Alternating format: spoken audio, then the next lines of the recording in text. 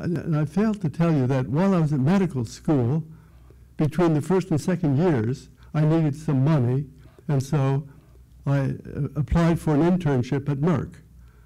And so I spent a summer at Merck, and while there, met one person, the head of the laboratory, got to know me a little bit. The work I was doing was looking for new antibiotics. I was screening for new antibiotics. It was boring as hell. And so I left Merck with friends, but no idea of ever being back in industry. But having gone to Washington University, teaching medical students and undergrads and graduate students, and doing research, I was called one day by the friend whose lab I worked in as a student, and asked whether I would come back to Merck as head of research. I said I had really no interest in that, and he said, why don't you come back to Rahway? We'll pay your way and you can visit your parents.